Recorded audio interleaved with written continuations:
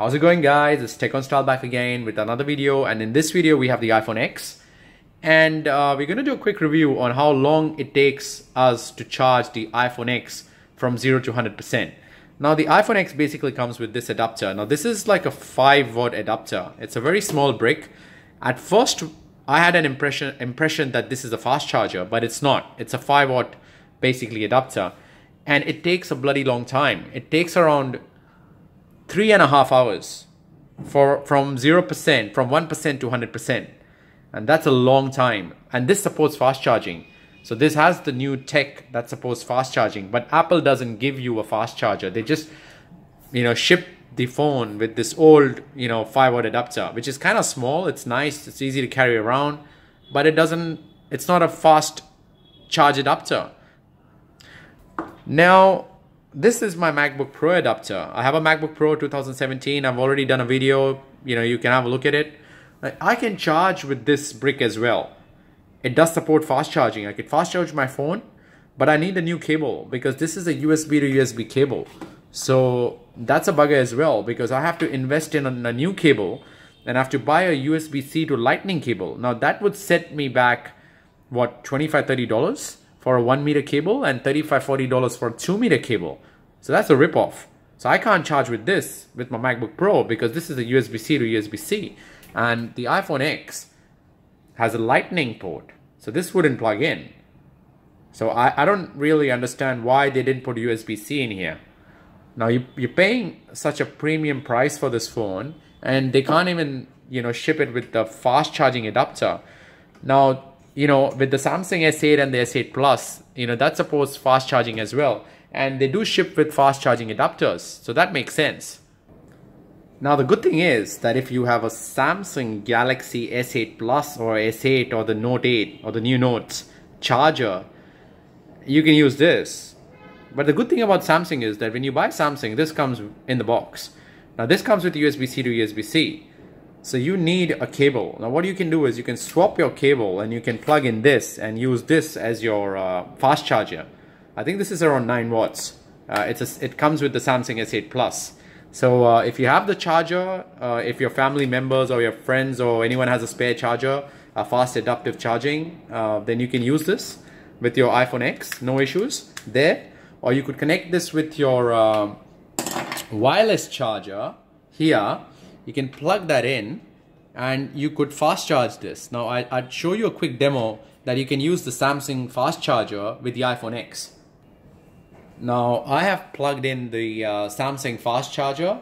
Now this is the wireless fast charger that came with the Samsung S8 Plus. And the moment I put this in, it's charging. So I'll quickly zoom so you guys can see. Or maybe I'll try to pick this up as well. Okay, so that says it's charging. So it shows a blue light indicator. So I pick it up. No, it's not charging. When I put it down, it's charging. So you can use your Samsung fast charger as well with the iPhone X. So that's a good thing with the Samsung fast chargers. And it's compatible with these as well and with other fast chargers as well. So you don't have to spend extra buck. If any of your family member, they're using a Samsung S8 or S8 Plus like mine do, it's handy. You can use this for charging your iPhone X. Now obviously this would usually take a bit longer than if you have this big brick, but this is really hard to carry around. You can buy the 29-watt adapter as well from Apple, but that's going to set you back another $45–$50 or whatever. You have to spend more money. Or you can buy the Anchor PowerPort speed adapter, which is a 30-watt adapter for $27.99. Or you could buy a Google 18-watt USB-C charger for $35, but that would be a bit slower. And the Apple 29-watt USB-C charger would set you back $50. I'm sorry, it's not $35, it's $50.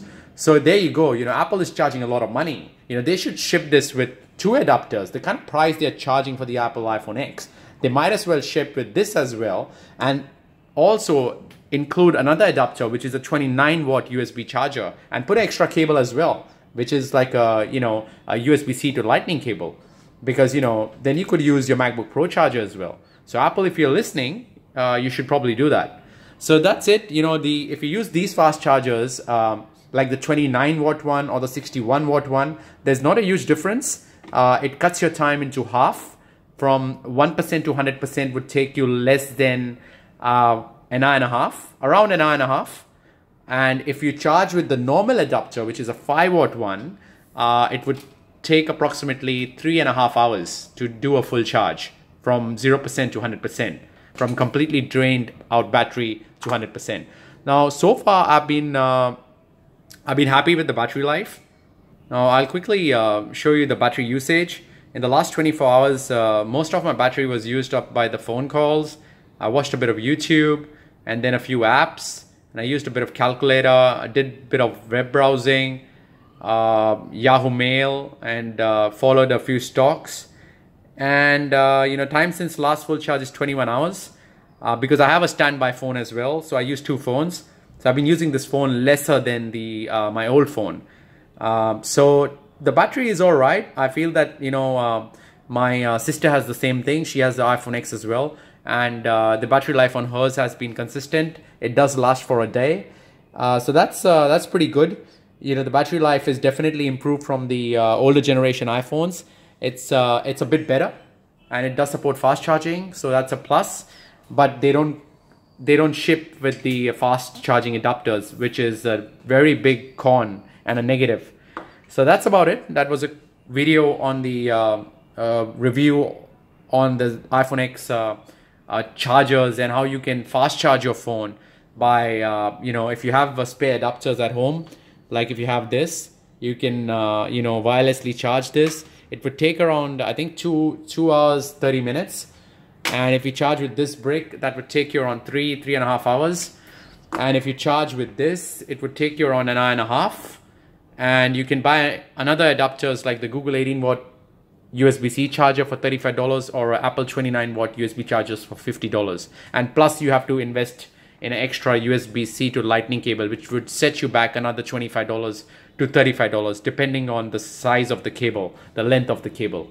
So that's pretty much it. Thanks for watching. If you do find this video informative, you know, give this video a thumbs up. Do share this video if you like the video, you know, and do subscribe to my YouTube channel. And thanks for watching.